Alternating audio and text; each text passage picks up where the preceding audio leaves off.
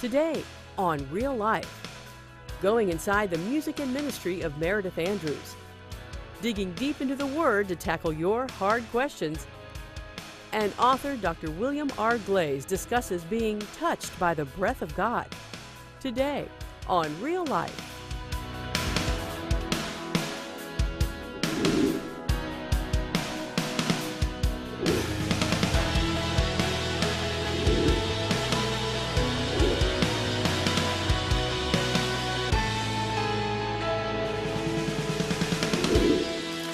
Welcome. This is Real Life. God loves you.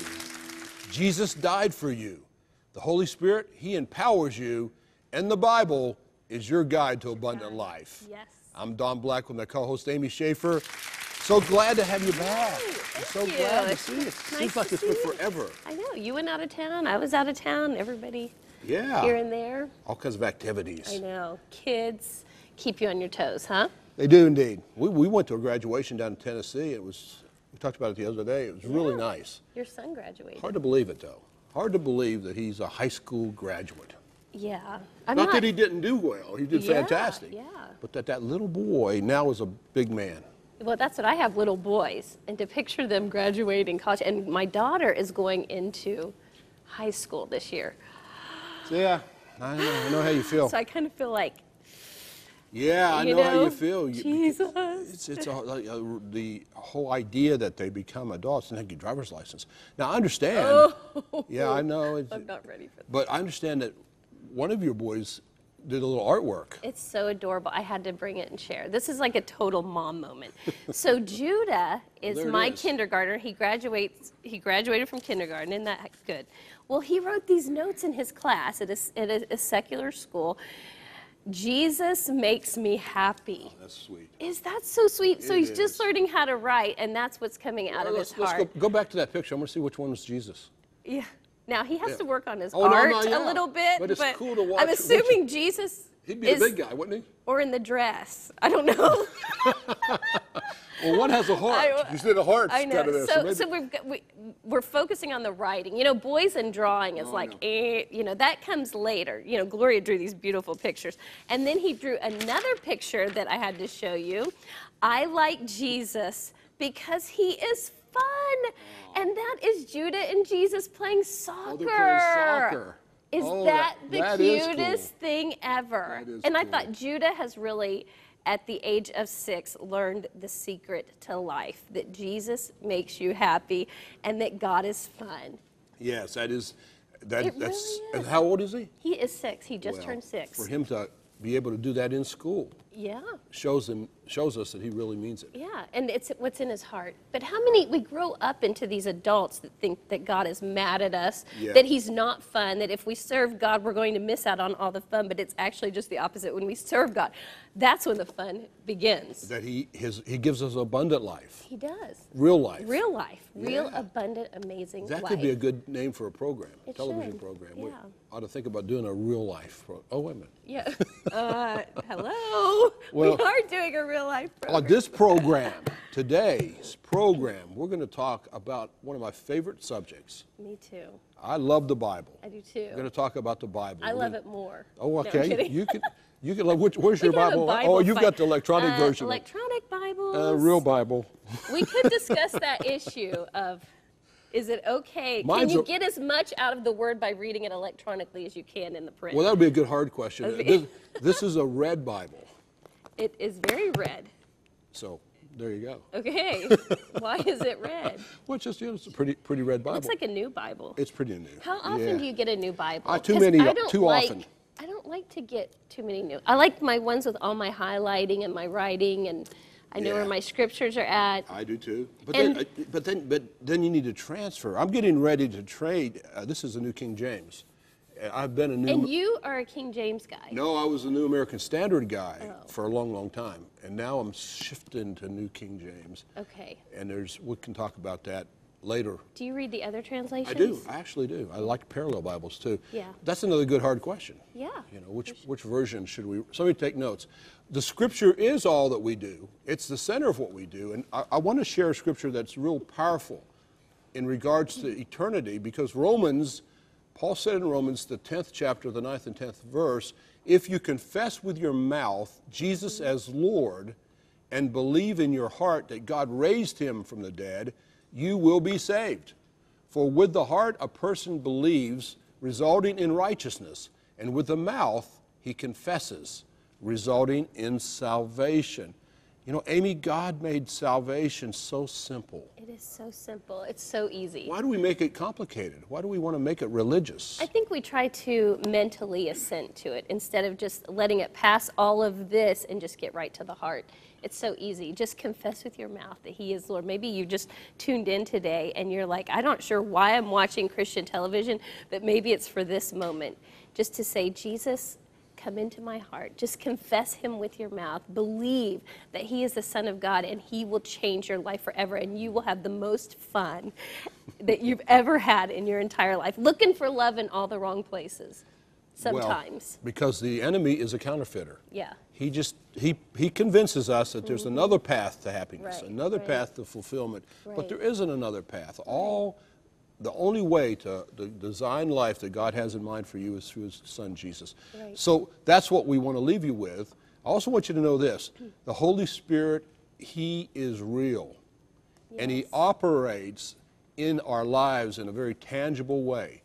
It's not this mystery, kind of the Holy Ghost kind of thing. It's, the Holy Spirit is the third part of the Trinity. Right. And we celebrate the Holy Spirit. And at Pentecost is when the church was birthed, that first Pentecost.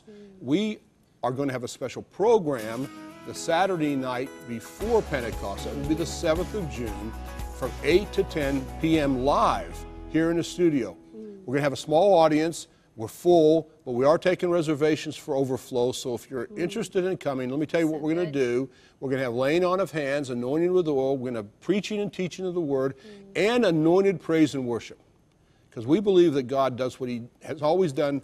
What he does now, he has always done. He's not changed. Right. And we believe that the word is true. We're going to talk about the Bible in just a minute. You can reach out to us through the phones. You can reach out to us through our email. Our prayer partners are just here because of God's hand, Amy. right, yeah. They are here to serve the Lord. So we want you to call us. We want to be in contact, in relationship with you. We love you in the Lord, and we want you to grow in him. Let's start the program with Meredith Andrews. She sings her big hit. She's great. Is it a big hit? I like her a lot. Big hit. Yeah. Not Big fan. for a moment. Yep. So good.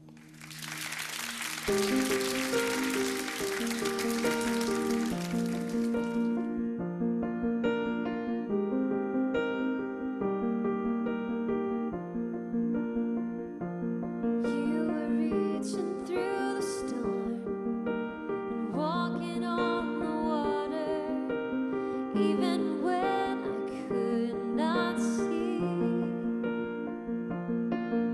In the middle of it all, when I thought you were 1,000 miles away, not for a moment did you forsake me. Not for a moment did you forsake me. And after all, you are constant. Yes, after all, you are only good. After all, you are sovereign. Not for a moment will you forsake me. Yeah. You were singing in the dark, whispering your promise, even when I could not hear. I was held in your arms, carried for 1,000 miles to show. Not for a moment did you forsake me. And after all, you are constant.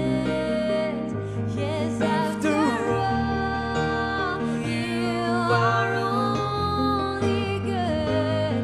After all, you are sovereign. Not for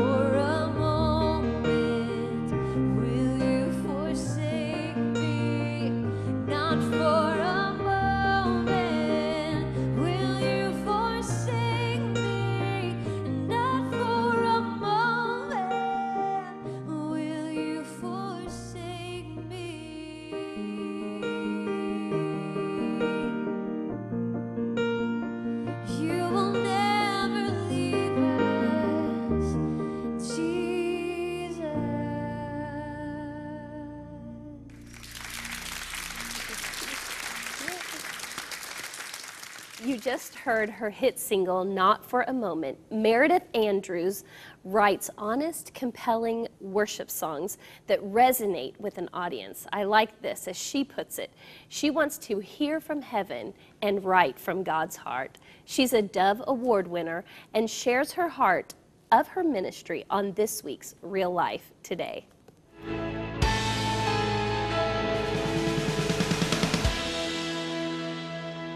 Well, hello, Meredith. Hey, Terry. I was excited that you were going to be on Real Life. I have been following your music since you've been in college, which was just like last year, right? Oh, yeah. We can pretend like it was. Okay. And, but you were a student at Liberty University, Yes. and I remember hearing some of your music. My girls, I have 4 kids, and my girls were the ones that introduced me to your music. Yeah. And so I've always been blessed. And so before we talk about you as the musician, let's talk a little bit about who you are. Tell us about your where you were born Sure. and that kind of stuff. Well, I grew up in North Carolina.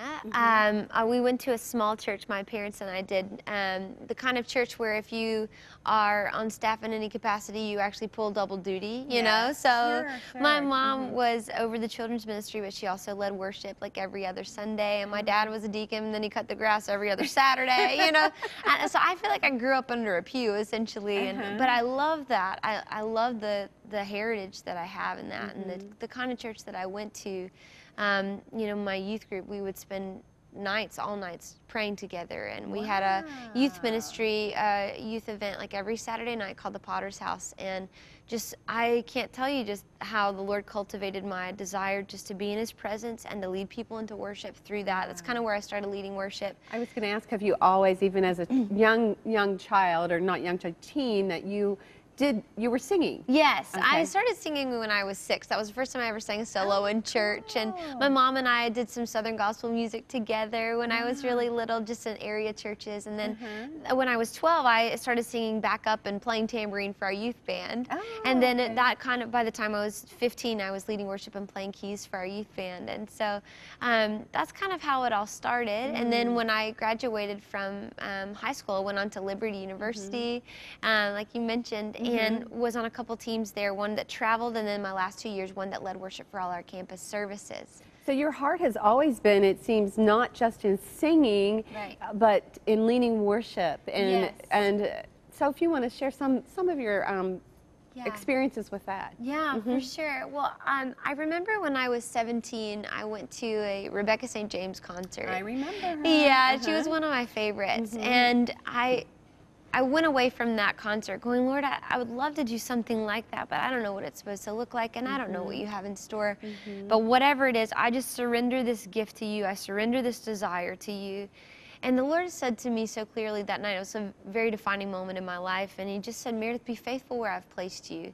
And at the time, you know, I'm leading worship for my youth group and sometimes on Sundays at my church. And so I'm just like, okay, I'm going to grow where I'm planted. I'm going to be faithful here, and the Lord is going to do what He wants to do. And I feel like my life is just a testimony of that. Like God has opened the doors. I haven't had to push anything over. I haven't had to manipulate any circumstances or situations, or I've just gone, okay, Lord, help me to be faithful in this. Because I'm a firm believer that when you're faithful where God has you, like it's so important, even in that season, even if you don't feel like God is using you to the fullness of what He's going to, He's preparing you. Absolutely. You know, and it's not, He's not going to give us everything all at once, because we might not be able to handle it.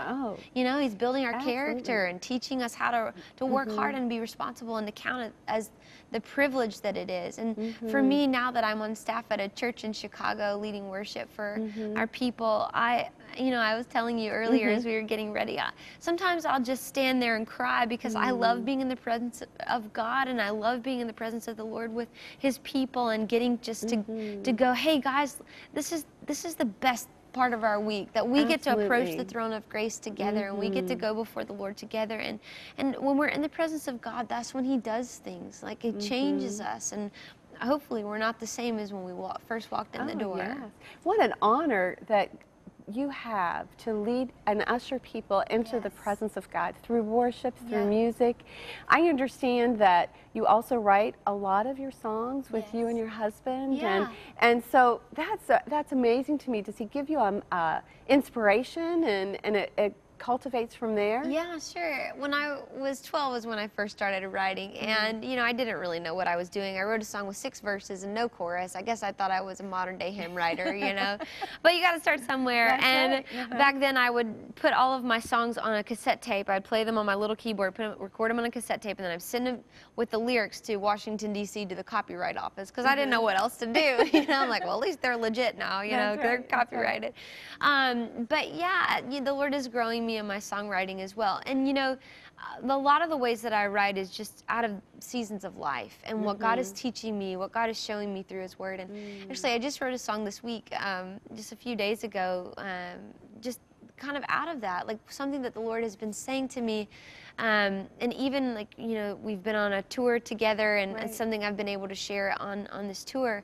But the fact that, you know, wherever people are in their journey, that Jesus sees them. And so I wrote a song the other day with my friend called Jesus Sees. And I think that's so important. And if you don't mind me sharing, Terry. No, that's awesome. Please do. Yeah, so I sat under some teaching from my good friend Lisa Harper. I did a women's conference with her recently, and she was talking about a passage. I believe it's in Mark 11, but I could be wrong. Oh, you know what? Maybe it's in Luke 7, because she was going with 2 of them. Who even knows? But, sorry, I don't have my Bible in front of me. But she was telling the story about this widow who had just lost her only son. Oh, yes. And it's in the Gospels. And Jesus sees her, and they're going along in this funeral procession, and I'm sure her head is down, and she's so grieved. She's already lost her husband, and here she's lost her only son, and she's like, well, what am I supposed to do now? Like, maybe I'd just take me too, because I don't have any other reason to live, you know. So it's just, you know, what dialogue I'm thinking, you know, like. And what's so amazing about that is it says that Jesus sees her and is moved with compassion. Like, He just has compassion on her, and He walks up to her and He raises her son from the dead. Yes, He does. And she didn't see Him. She didn't ask that He would do that, because she was so buried in her grief, she couldn't see past her grief. But Jesus saw her, and He went to her. And I just love that so much, because even no matter where we are in our lives, Jesus knows. He is right there with us. He's walking through the hard things with us, and He sees us even if we don't see Him. That's one of another kind of epiphany for me that I had, was that, you know, I used to think that I would write songs out of my pursuit of God and my journey and walk with the Lord, but it's actually, I write those songs because God is always pursuing me, even on the days when I'm not pursuing Him. Oh, that's awesome. Yeah, and that did change my life. And I'm like, and praise God for that, because it takes pressure off of me. And I just go, wow, look at the grace and the patience and the kindness of God, that He would pursue me, even on the days when I'm just like oblivious, or I'm going the other way. That's right. Well, I look forward to hearing that song. Yeah, well, I can't sing it today because I got to practice it, but maybe next time we'll That'd be great. That'd be great. Yeah. Thank you so much for coming. It's been wonderful to get to meet you and know you, and hear more about how God's working in your life. That's awesome. Thank you. Thank so you much, very much. Terry. So good to be here. Thank you.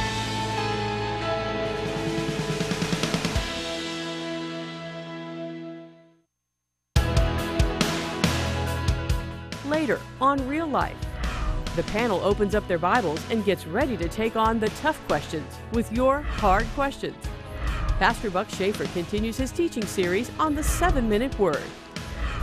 And coming up next, Dr. William R. Glaze shares the importance of defending Scripture in his book, Touched by the Breath of God. That's next on Real Life.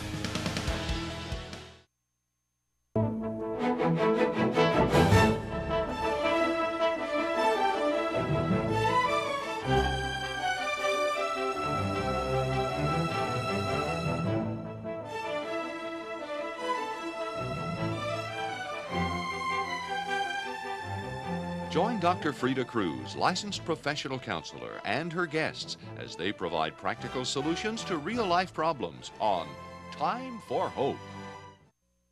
Jesus promised in John 10:10 a different way to live. The thief comes only to steal, to kill, and destroy. I came that they may have life and have it more abundantly. But sometimes life doesn't feel abundant. That's why I wrote God's Answers for Real Life, to help you discover the answers from the Bible about how to stop panic, fear, and depression, how to start fresh again, how to break sexual strongholds, how to know God as your provider, to find hope if you're hopeless, and for healing for your body. And what about the baptism in the Holy Spirit? These are just a few of the 30 topics that we will study together. I want you to have a copy of this book for yourself or to give to somebody that you love. Call 888-665-4483 and we'll send you one for your love gift to Cornerstone. Call 888-665-4483 or come to ctvn.org. God bless you.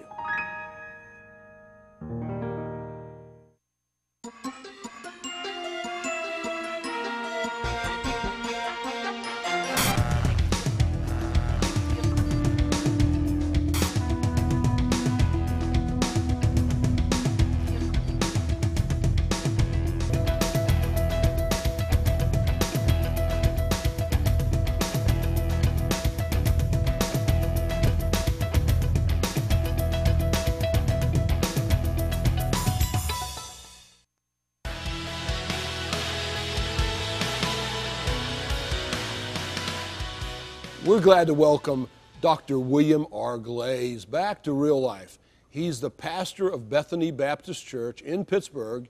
He's written a book to equip readers on how to depend on the Bible. He teaches that the Word of God is a powerful, supernatural tool. His book's titled Touched by the Breath of God, Why God-Inspired Books Are Not Lost. Dr. Glaze, so glad that you're back with us. Good to be here again. Yes. All right. God bless It's a blessing to have you with us. Okay. God bless you. God bless you. Amen. Let me just kick right. We don't have a lot of time, and this is a big topic. Yes. So let's dig into it. All right. A book about the value of the Bible, so important for us. What motivated you to do the work? And this is a scholar's work. This has got a lot of research in it. So what made you do it? Well, as I was going out into the community witnessing, came across a lot of individuals as you began to talk to them about Christ. And then, when you present the gospel, you definitely have to go back to the Word of God and show them, verses on salvation and how they can receive Christ. And kept running into people that would say, well, how do you know that the Bible is the Word of God? Aren't there missing books? Isn't the Bible filled with mistakes?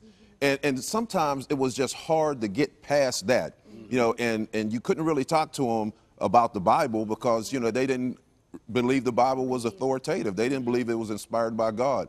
And so I wanted to put together a tool that would help address those issues to kind of strip them of those arguments to say, okay, now that we've dealt with that, okay, let's get down to the real nitty gritty. Right. So how much did you have to study, and what did you study? What books and material did you grab from? Because there's a lot of research in this book. Well, the guest that was a singer before went to Liberty. I graduated from Liberty too. So, I did a lot of, preliminary studies through my classes and stuff like that. And so I was able to, pull a lot of stuff together from my seminary research and, things that we had studied about bibliology, in seminary. And then, I was able to go and get a lot of resources that refuted the Bible, that, said the Bible wasn't the Word of God. And I referred to a lot of those sources because I wanted to know what the arguments were. I wanted to know what they were saying. So I tried to get books that, discredited the Bible and did a lot of research in that area too. What's the biggest stumbling block that Satan puts in the lives of people about the Bible? Well, I think the biggest stumbling block that he puts in people's life is that it's not, how can it be inspired by God? How can it be a supernatural book? And that's one of the things that I have really put a lot of research into the book. I use the acronym MIRACLE and go through and talk about, the image for the miraculous unity of the Bible. I talk about I love that in the book about the unity of the Bible that you, it was very, very good. Yeah, you have, over 40 authors that wrote over a 1600-year period. Different continents, different languages, different occupations, and yet there's a common thread that goes through the whole Bible. It's amazing, how that even back in Genesis chapter 3, it talked about the coming of the Messiah. And then that thread is just woven throughout the whole Bible, and it all comes together. Just that unity in, over a 1600-year period, and they all came together around that thing. It has to be supernatural. It can't happen without it being touched by the Spirit. Right. Amen. What other books got that? Right. Give me another reference book. that has got that type of a theme. Right. It doesn't exist. Well, you know, the other thing, too, that's interesting as I was doing research for the book, there were over 600 books that were floating around claiming to be inspired by God, you know, and so people were kind of confused as to, well, you know, which ones are inspired. You know, there are books that are called pseudepigraphal books, which are false writings. You know, we hear about the Gospel of Thomas, the Gospel of Philip, and all that. So there was 600, and I like what Norman Geisler said. Norman Geisler said that, you know, that we didn't, or the councils didn't determine which books would get in the Bible, but as these councils came together, they discovered which books were inspired. You know, that in the Old Testament, you know, they looked at Mosaic authorship. They looked at, you know, the prophetic authorship. They looked at what books were generally accepted among the Jewish people. And then as you go into the New Testament, you know, you look at, you know, most of the New Testament books were either written by an apostle or somebody that was close to an apostle. And so, you know, these things began to surface. It's almost like cream rises to the top. Right, and so, you know, just inspiration was not necessarily determined, but it was kind of like discovered. Yeah.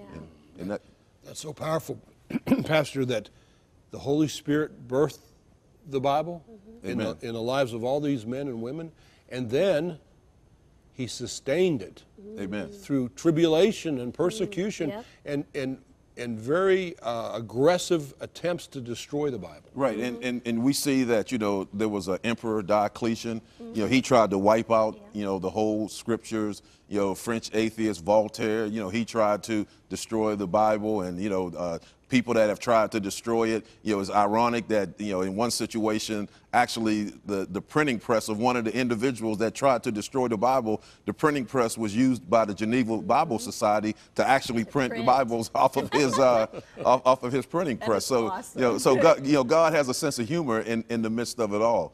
And you know, we even see today, you know, attacks on the Bible by, you know, scholars that, you know, talking about, you know, well, there's certain parts that are inspired and certain parts that are not inspired. And so it might not be like a direct, you know, like they burning the Bible or, you know, disbanding the Bible, but it's a subtle undercutting of the authority of the Bible. I loved how you talked about that theme of redemption tied throughout the Bible. I heard one time that the Old Testament is the New Testament concealed, and the New Testament is the Old Testament revealed. Right. Yeah. And I love how you tie that theme. What is your favorite book of the Bible? I would have to say the Psalms. I love the Psalm. You know, as a matter of fact, when I signed my book, I signed Psalm 1 through 3. You know, blessed is the man. That's my favorite Psalm. You know, just to know that you can be planted by the rivers of water and bring forth fruit in the Lord. So I'm excited about the Psalms. Could you imagine, guys, what life would be like without the Bible? No. What if we didn't have it? Right. What if we didn't have this word, his word? Right. But God in his sovereign plan knew that we had to have it. Amen. And he knew that not only did we have to have it, it had to be alive. Right. And I know myself, and I know you guys too, every time I read it, it's different. Yep. Right. It's a different piece of Comes it. alive. Right. And it's amazing to me. You mentioned the attack on the word and how man wants to pull it down. Right. And then sometimes we dilute the word by translating it or paraphrasing it to a place that we take truth out of the word. And Right. we kind of make it into a neutered position. Right. But God's faithful through it all. Amen. Amen. Well, you know, and I deal with that in the book as I have a chapter in there on translations, because the question that I always get, you know, which translation should I use? The NIV, the New American Standard, King James. And one of the things that I point out is that there are translations that were faithful to the original text. You know, there are over 24,000 manuscripts of the New Testament, over 10,000 manuscripts of the Old Testament. And so when when these translating committees translate, they go back to these original manuscripts, and if they are faithful to those, like you said, that God protects his truth, you know, throughout all generations. It's just amazing that there's that many original manuscripts. Right, right. I mean, that's amazing. Yeah. That he's preserved those. And then when they found the Dead Sea Scrolls, Oh, wow. which tied the Old Testament into modern day, Right. it's the hand of God. Right. Well, you know, the amazing thing about the Dead Sea Scrolls is that the earliest manuscripts that we had were like 900 AD. And so, you know, a lot of people began to say, well, you know, look how far removed, you know, the manuscripts that we all have are from, you know, the original writings. And so God, what does he do? He allows this little shepherd boy over in the fields of, in the hills of Judea. He's walking along, his sheep get lost, and he throws a rock to try to scare him, and he hears a chink. And he goes into the cave and he finds all these, you know, these clay jars with these manuscripts in them. And it takes us back from 900 AD to almost to 1,000 years to, you know, 200 BC. So over 1,000 years, and we come to find out that there's very little variations from what we have now and what, you know, was in the Dead Sea Scrolls. Amazing. Amazing. Yeah. Thank you so much for coming. I love what you said here. It is, talking about the Bible, the most circulated book of all times, the most printed book of all times, the most translated book of all times, and the best-selling book of all times. Yes, it is. There is nothing like the Word of God. So thanks for writing a book about it. It was really good, actually. Okay, well, today it's my favorite time ever, I think, in the show, because it's time for today's study in God's Word. This week, we have a very special teacher. I actually think we should call him Pastor McDreamy, because he's the love of my life, the hottest pastor in town by far, Pastor Buck Schaefer. Just keeping it real at real life. He's the pastor of Grace Life Church in Monroeville, Pennsylvania. His series is called In Your Face Grace. It's so good. And he concludes his teaching now on today's 7-minute word.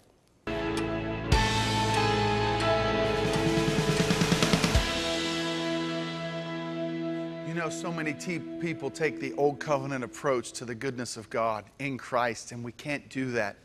You know, the greatest revelation, I believe, of the New Testament that was different from the old was, in the old, it was Jehovah God. But in the new, Jesus wants us to see him as Abba Daddy, Abba Father, Daddy.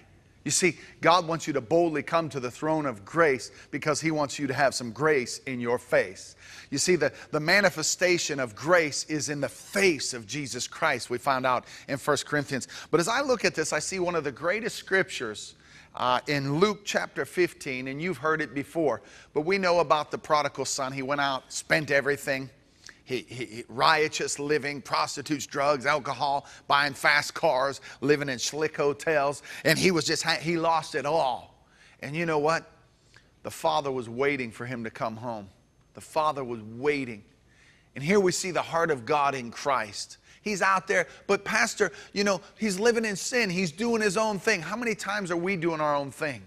How many times are we just messing up and making mistakes? And sometimes you say, God, I'm just a mess up. Well, you know what? That's not true. You're a new creation in Christ Jesus. You got new DNA. You're an overcomer. You can do all things through Christ who strengthens you. You're victorious. You're more than a conqueror.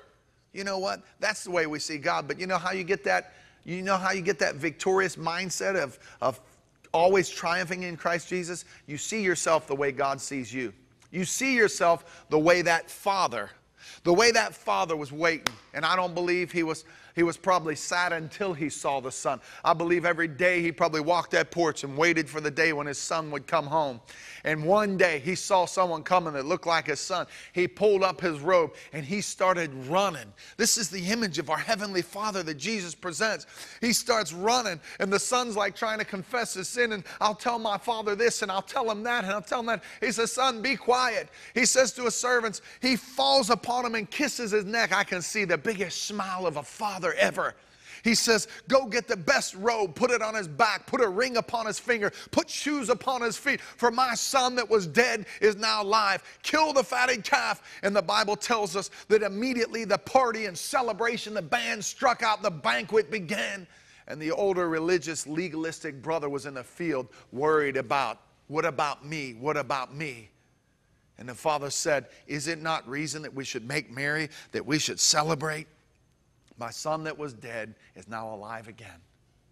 Listen, the message of grace in your face is God's goodness is what leads people to repentance. It's not how good we do church. It's not how great we sing. It's not our ability to get to God. It's God's ability through Christ to get to us.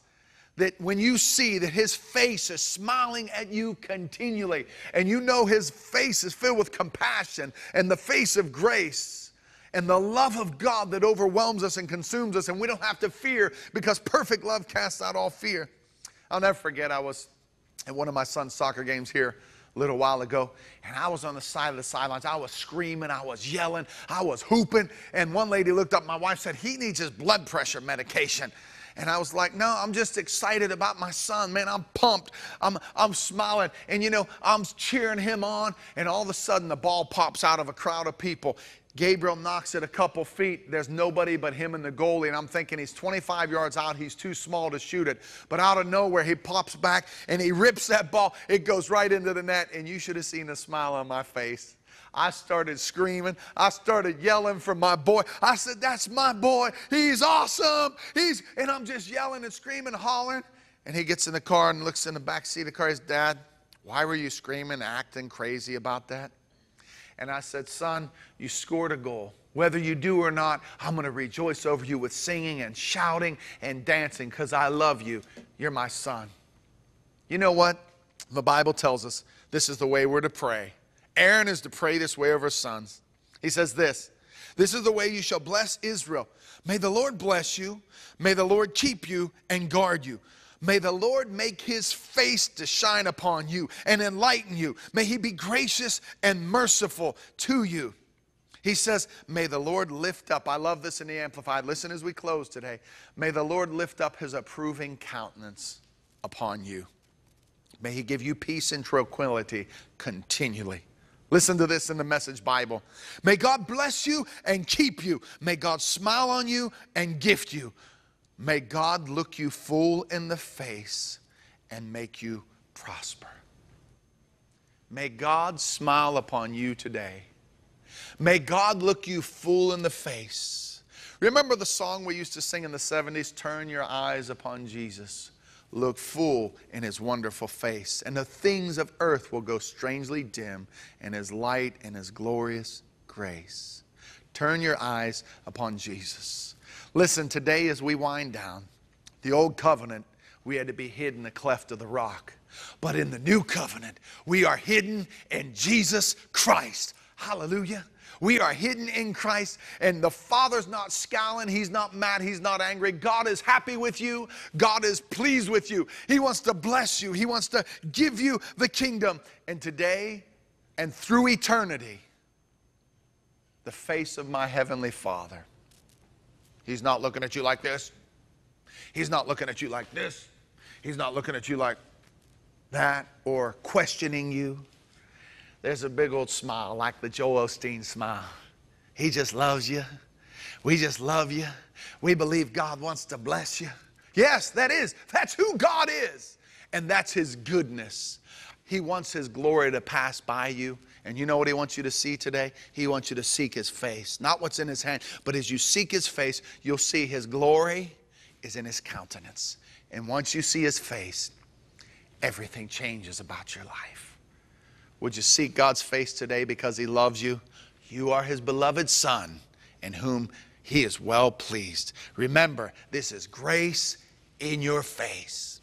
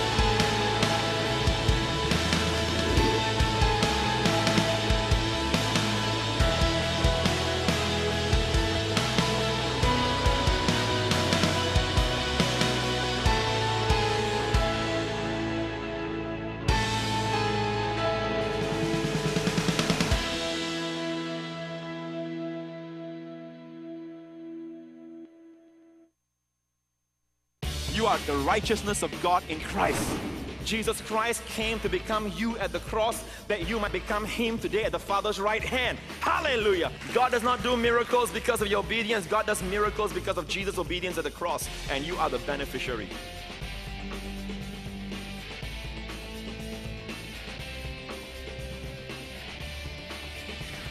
In the very area of your weakness, God's grace superabounds. Friends, I'm always so blessed when someone says our program is the fastest and most uplifting television program. I know you feel the same, Jack. And that's because good news travels fast, Rexella. And let me say this, the world is hearing nothing but doom and gloom on the news at night. But we can tell you the good news, this world will never end. Ephesians 3:21, for it's a world without end. Please make time and join us this week. Don't miss the next Jack Vanapee.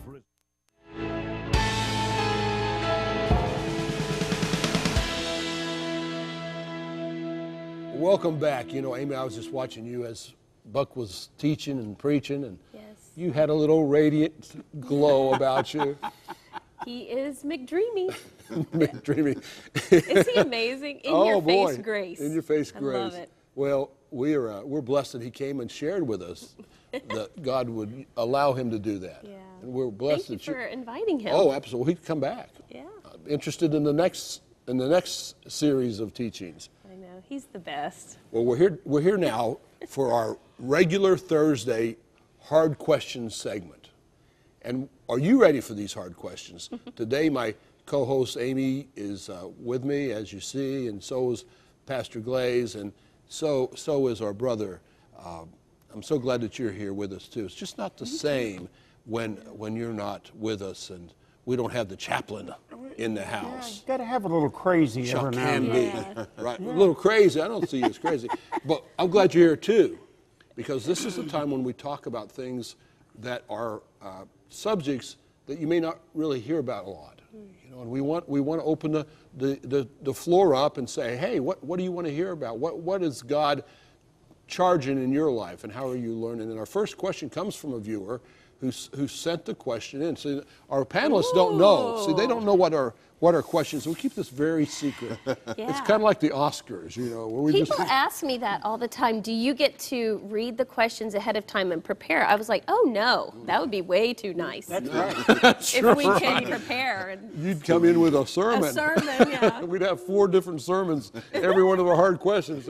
We wouldn't be able to know. It's totally impromptu. And our first question comes in, it's this: is there a scripture to clarify that if the wine that Jesus drank was fermented or was it grape juice? And that comes from Joanne from West Middlesex, Pennsylvania. So what do you say? Was it a fermented wine that Jesus drank or that he made? Remember, he went to the wedding feast and first miracle. First miracle. He turned water into wine. Water into wine. Don't you think it would have said water into grape juice? Well, you got to know the language. You got to go into the languages and understand the language, which I can't tell you that I have. Have any of you guys looked at that? And what's your response? I have. Paul says, be not drunk with wine, because that leads to debauchery, but be filled with the Spirit. And it is the same word that is used there that is used in this passage. Now, I have checked my Kyle and Delich Greek, and it can refer to new wine, which or sweet wine, which is unfermented. But that is very, very rare. So, you know. Well, there's cultural things too, Pastor. What's your thoughts? Well, I know there's a verse in the Psalms that talks about wine that makes the heart glad. Yeah. You know, now, grape juice, it's not going to make your heart glad. But I don't think that, you know, when we think about distilled alcohol that is made today, I don't think that it was, you know, distilled like that. I think that it might, you know, had a little fermentation, and, you know, and you probably had to drink a whole lot of it to, you know, get to inebriate it. But I do think that it, you know, it did have a certain amount of potency to it. It was a real thing. Yeah, I grew up where, you know, it was anti-drinking, anti-wine. You know, that's just not what we did. And then we started traveling in ministry, and we would go overseas to Europe. And I saw the most interesting things. Like when we would come, they would hide bottles of wine. They would hand out bottles of wine to new guests at the church services. And I thought, that is, like, it really is a cultural thing too, because they drink a glass at dinner and they don't get drunk. I'm with these people all week, 10 days at a time, and they don't get drunk. So it really is a cultural thing. I don't prefer the taste, which might be good. But my first drink of wine was when I was in Czechoslovakia, before it was Czech and Slovakia and broken up. And I got food poisoning. Oh, boy. And the medicine they had was weird. And so they said, well, drink wine. And it was my first. So my first experience with wine was not glamorous at all. Well, we've got an ongoing discussion on our Facebook page in regards to this. Should Christians drink wine or not? And I think it is. There is a culture. Yeah. And it's interesting to see the different perspectives, how people come at it from different perspectives. But how do you approach that? So Jesus did make and did drink what we would consider to be a wine today, at some form of it. Right. What about today? What about Christians? What should we do? Well, to me, I think that each person has to pray and be led by the Holy Spirit. Right. There are people that have been alcoholics, and for them to maybe have a drink of wine, it might set off that whole downward spiral again. Exactly. And there are other people. If I can share a testimony real quick, when I first got saved, I gave up all my rock music. I mean, all my albums. I just got rid of them. What rock music? Well, What's Chicago, Doobie Brothers. Oh, yeah? Okay. And what happened was that as I began to grow, I can listen to it now. But before, it was associated with a whole nother lifestyle. That's exactly right. And if I'd have listened to it, it would have kept me in that lifestyle. And so now I can, because I have that spiritual maturity to be able to do it. And I think it's the same thing with this alcohol, that some people can handle it in a way that it doesn't, affect them negatively. And so each person has to be led by the Spirit. What about your witness in the community? Does that get impacted if you're out and you're seen in a place drinking a wine beverage or a beer beverage? That's a good question. How does that impact your witness? I think that if that impacts your witness, you don't have a very strong witness. Really? Now, for that reason, I don't do it. I mean, the fact that you love people, the fact that you care for them and they know it. I go to Burger King every morning and get a cup of coffee. I have developed a relationship through that little crazy speaker, and they know who I am, they know what I stand for, and if that cup of coffee or that glass of beer impinges my testimony may be kind of weak. You can't put coffee and beer on the same category and discuss that as equals, because they're not apples for apples. That's true. They have social implications. I wish we could go on with that. I'm more concerned that you're getting your coffee at Burger King. I mean, I'm shocked Go to with McDonald's. all of the amazing coffee places. We're going to Burger King. Well, it's on the way. I mean, maybe a flame grilled burger. I got to blow the whistle. Yeah. We're out of time. Great discussion. We'll do a follow-up. What's the answer? We want your hard questions too. So send in hard questions to us. We want to know about what you want to know about. So send them in to us. You said the address on the screen. And as you write that down, I want to also say about Pastor Glaze, I want you to know that this book that we have, when you come back to me, this book is something that you should have in your personal library. You need to have a defense. Be ready to make a defense. So you need to have a defense about why the book is the book. And so I want you to get a copy. Come to our website. We'll show you how. Look at today's program. We'll show you the links on how to get a copy. Everybody should have one, and we'll be right back.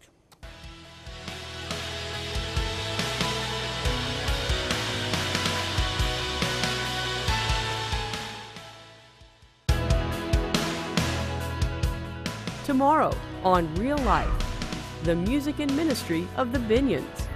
And it's our weekly Signs and Wonders program, with a special message from God's Word by Pastor Gary Mitrick, and the team prays for the victory you need in your life.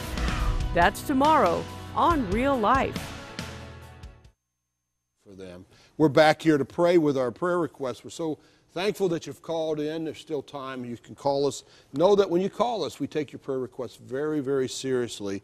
And Chuck, what do you have? What prayer requests do you have? We have Melissa, who needs prayer, backsliding, separated in her marriage. Kathy needs wisdom for her family, protection for her family.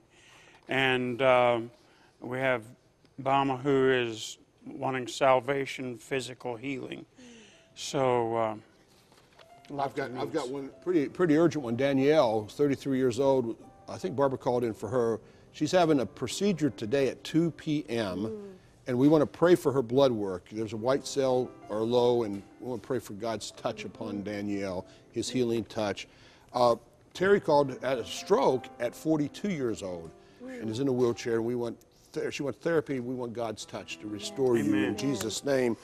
And Taylor, I think Taylor or Taylus, called in with family problems and special financial issues, wants to be reunited with her son and daughter and their grandchildren. Boy, that's what the Lord wants to do for you. Yes. Amy, what do you have? Patty needs the mind of Christ and more sleep. Oh, boy. I've had more people say they're not sleeping well, and really the Lord gives His beloved sweet sleep, so you can lay your head down at night. And physical healing, and someone else is having a surgery today, so we pray Pastor, in Jesus' name. Karen, dental issues, that there will be no infection. David for healing, for osteoporosis.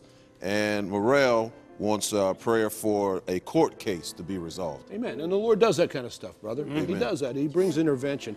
Praise report. Hallelujah. Yay. Chris called in from Pittsburgh and has rededicated his or her life. Chris can go either boy or girl, but to the Lord. Hallelujah. There's a salvation and your rededication in Jesus' name.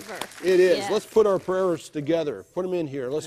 Lord, let's just send them off. In Jesus' name, Lord, we pray for every one of these needs, the procedures for today, Lord, the medical needs, God, for the financial needs, Lord, for the relationship restoration, God. We trust these people into your care, Lord. You love them, and Lord, you have a plan for them, and it includes health, and Lord, it includes prosperity, and Lord, it includes a full and abundant life. In Jesus' name. Amen. Amen. Amen. So glad. Thank you, brother. Amen. Good to be here. Good to be with you. All right. God bless Let's come back and be with us. Amen. Glad that you were able to be with us too. Let's close with Meredith Andrews, the gospel. Now get this, the gospel changes everything. Amen. Amen. Amen.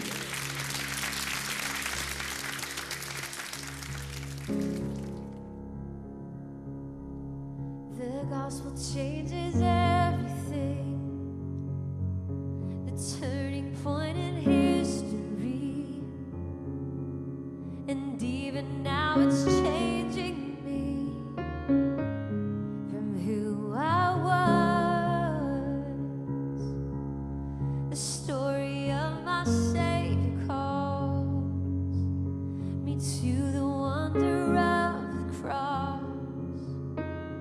The gospel changes everything, and it is changing me. The gospel changes everything, a turning point in history, and even now it's changing me from who I was. The story of my Savior calls me to the wonder of the cross. The gospel changes everything, and it is changing me. You saved my soul by your blood, and I'm undone by your great love. You made a way so I could come just as I am to you, my God. Jesus changes everything. There is no greater mystery that God would come to rescue me from I was. The kindness of my Savior calls me to